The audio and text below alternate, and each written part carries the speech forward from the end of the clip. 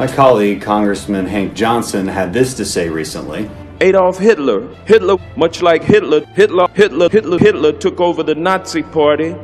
Trump has taken over the Republican Party. Okay, Mr. Johnson, President Trump is a lot of things, but he's not Hitler. He didn't kill millions of people, he didn't start a world war, he doesn't have any concentration camps, and to accuse him of being Hitler is intellectually dishonest, and frankly, it's a huge insult to the millions of Jews who died under Nazi Germany. The Jewish people understand tyranny. Charismatic and a good public speaker, deceptive and cunning. Adolf Hitler rose to power to lead Germany in 1932. His aim was to unite the blonde-haired, blue-eyed, Germanic, Aryan people against the Jews, the Italians, the Polish, anybody else.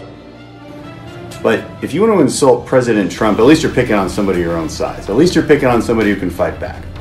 But you went on to insult, degrade, and demean tens of millions of Americans who voted for him. Let's call them drug-addicted, uneducated, unhappy alcoholics. Donald Trump supporters are older, less educated, less prosperous, and they are dying early.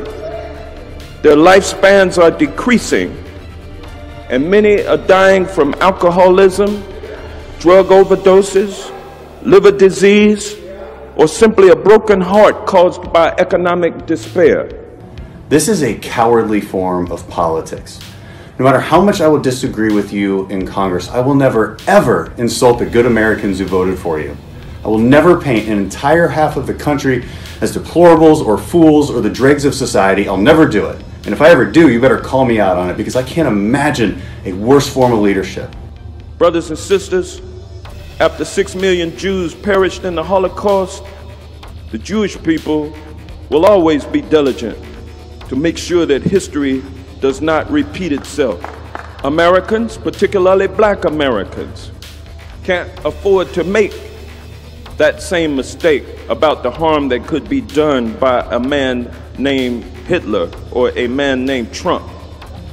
These people are exercising their right and their voice the only way they can, which is through their vote. They don't have a TV show, they don't have a radio show, they don't have a weekly column or a big social media following. They have a vote. And you use your public platform to insult and demean them. This is not the behavior we expect from a member of Congress. Americans elected an authoritarian, anti-immigrant, racist strongman to the nation's highest office. So I'll leave you with this. Pick on somebody your own size. Pick on me if you like. My office will be right down the hall from yours. I'll see you in Washington.